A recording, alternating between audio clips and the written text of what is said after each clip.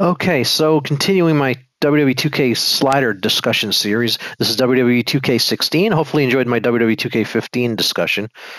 So here's WWE 2K16. So let's go through, look at these sliders. A lot of it's the same here. It's like easy, normal, hard, difficult, difficulty, easy, normal, hard, and legend.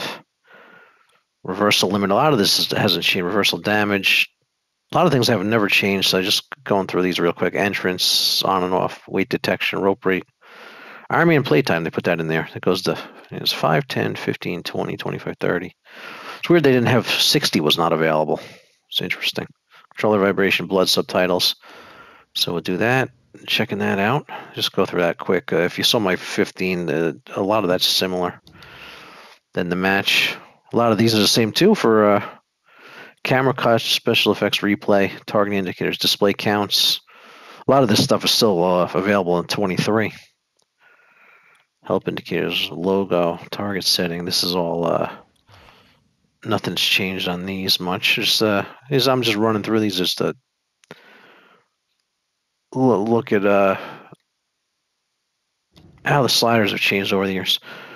So this 15 and 16, these are pretty much the same. Finisher track. Yeah, this is and this reversal. Stun recovery. Was that in 15? I can't remember. I don't think that was there. I think they added stun for 16, I believe. Reversal recovery rate. So yeah, these are all just obvious. I mean, these are pretty self-explanatory. Lower recovery, less recovery rate, and then faster recovery rate when you have a reversal. Stun recovery. When you get stunned, you'd recover quicker, recover slower. Stamina recovery. Yeah, it's pretty obvious here.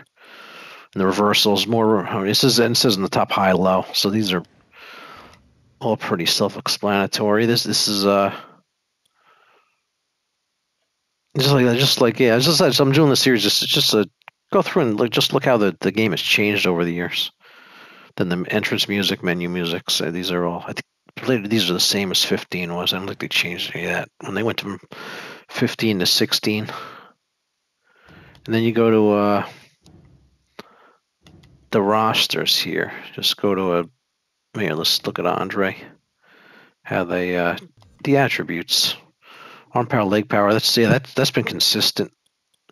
See what they changed. Momentum, chain wrestling speed. Was that in 15? I'm trying to remember. Anyway, so these are pretty. I mean, these are pretty much self-explanatory. If you had less head durability, if you go to the left, you go down towards 0. If you go to the right to 100, just more durability. So it's better defense. So I like the sliders on 2K23 better than because they added so many. Yeah, down to 1. I don't know why it doesn't go to 0, but it goes down to 1. So you can these are all pretty. Can escape. You'll escape more easily if you're at 100 and towards down to 1. It's going to be harder. I think I was trying to remember if 15 had pin escape or not. I think they may have added that one. I could be wrong. But yeah, these are pretty similar to 16, and also with 16 they added. They have these. This has been the same. I didn't talk about this in the 15 video. This has been the same still in 23. The hit point ratio stuff. What I like to do is actually put the arms and legs seem to get damaged slowest, so I like to put those all the way down to 600, and then I put the head and body all the way as high as I can put them to 1400 each. Because the arms and legs seem to take forever to damage, so I just seems to balance it better. Just my personal taste, and they get all the personality traits. I guess red is like bad guy traits, and blue is good guy traits, which that's something they still use in 23. And then they got these skill things, which they changed how they would do it in 23, but these were consistent for a while. You go through all these, and if you want the apron DT, turn it on or off. These all toggle.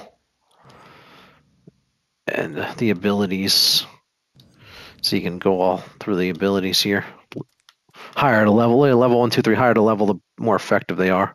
I like the pin combo because they can go right into a pin, which they basically changed it in 23 where you can just hit the right stick to get the pin combo to work.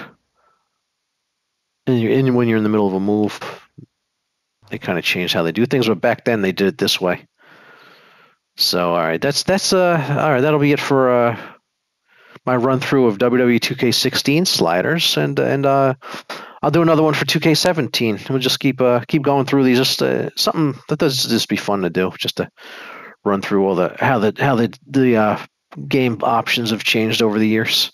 So I'll stay tuned for the WWE 2K16 video in this series.